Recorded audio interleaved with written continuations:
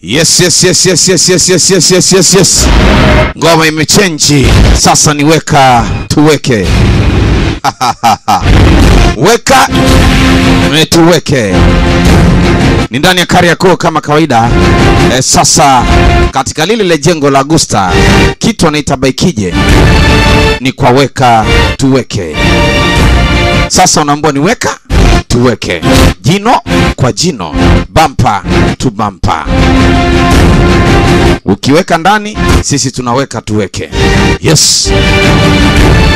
Basi ni baada ya story nzito sana mbele ikumba Korea kusini na kaskazini, ili ipate kugawanyika. Sasa hii itwe kusini na hii itwe kaskazini.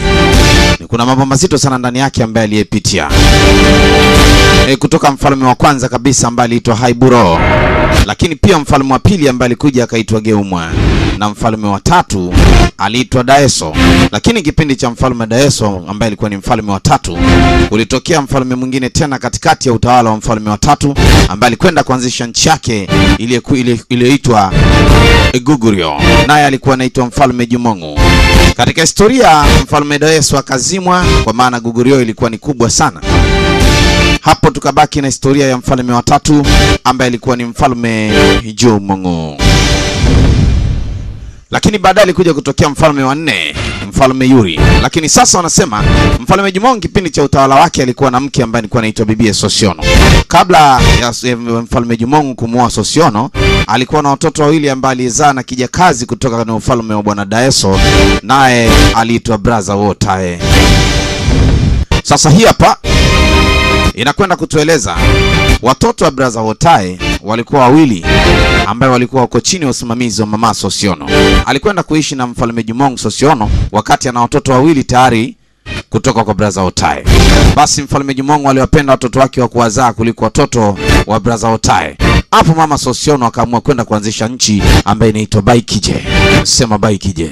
Ndio hii hapa leo tunayo kitu inaitwa Baikije. Basi ni mambo mazito sana ndani ya Dar es Salaam. Ni wakati wako sasa kujua kwa nini kaskazini na kusini imetokea Korea. Yes. Historia nzito sana na mchambuzi mwana Mbambado aliyosoma historia ikapindukia.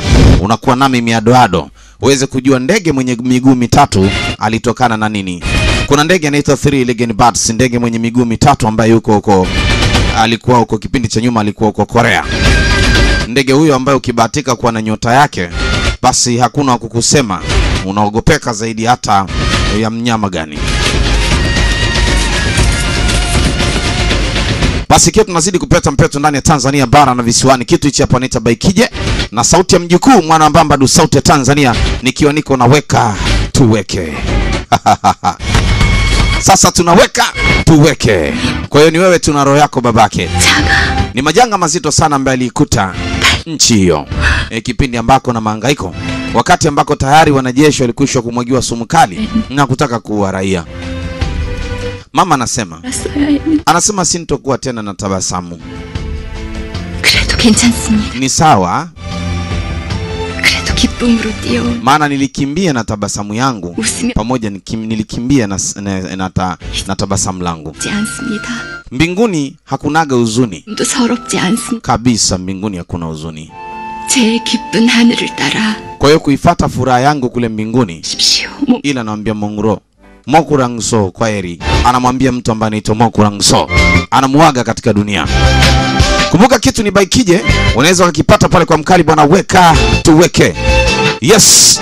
Mambo yanazidi kuwa title sana Mukide na kitu Baikije hichi hapa. Hii ni special bwana. Nikisema special na maanisha ni kitu special kweli kweli. Ukuwa na haja tena ya kuhangaika baada ya picha za mjukuu sasa zinateseka kutoka kwake. Ni kutoka kwa shida vipande 10 kwa wiki mara nini. Sasa ni kwa weka tuweke Baikije natoka mfululizo kila wiki 20. Kwa hiyo hukuwa na haja tena ya kuteseka. Sasa ni weka tuweke.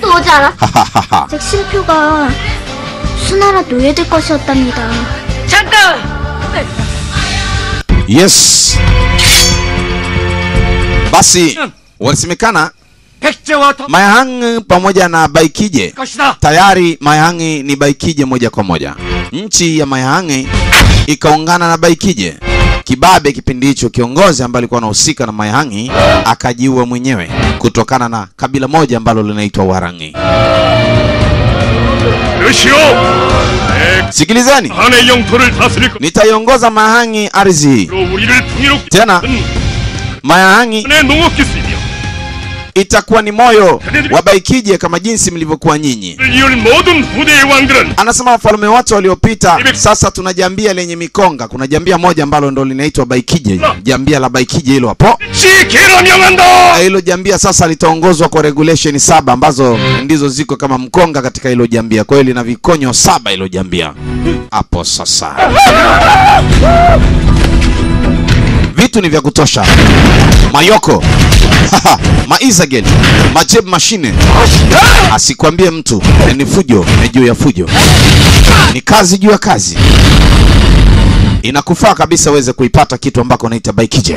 Baikije.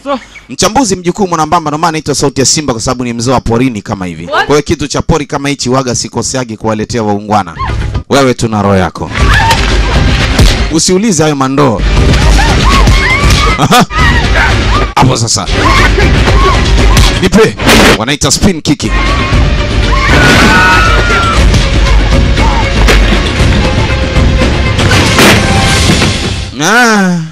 Bwana ama nini? Paka dada alitabasamu, maana hayo mapigo mzee inatoka faster shalalila. 상황을 지배하겠다. Asa anasema nataka nikwambie kitu kimoja kutoka na mwelekeo. Lakini vipi? Nikufanyia nini? Mara kakoswa. 공주님. Princess. Anaanza kumtupia swaga princess. Sangapi anamkosa kosa tena na mishale? Princess vipi? 공주님. Wewe princess. 거절할 수 없어. Ambia mna mtu ambaye anaweza kakataaga ninachotaka mimi. Sasa pumbavu, leo ndo unakufa. Kosa kosa. Akaamua uwe winga.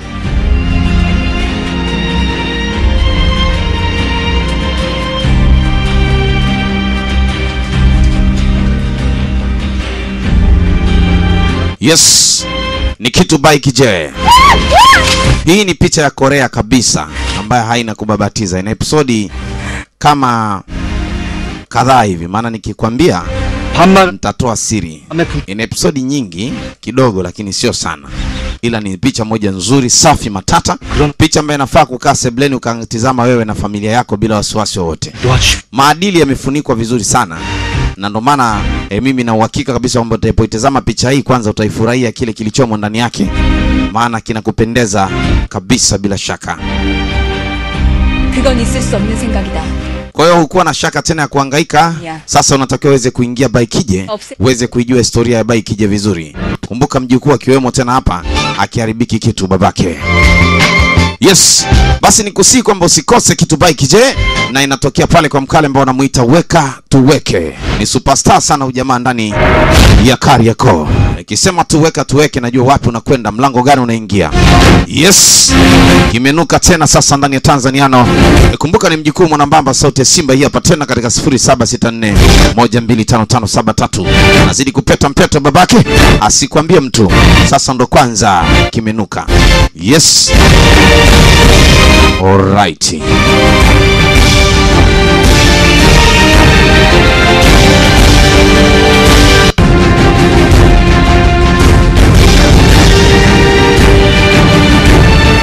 Ni shida.